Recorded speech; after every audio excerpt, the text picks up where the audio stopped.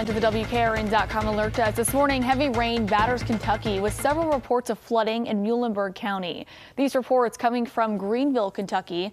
Officials there say high water is being seen on several roads. Meanwhile, the powerful storms also continue across the Midwest. Jefferson County, Missouri saw a possible tornado with their creek levels jumping 18 feet. Numerous trees were toppled and several power lines were down. This morning, the National Weather Service will survey that damage to confirm the tornado that several people in the area say they saw. And of course, for breaking news around the clock, go to WKRN.com.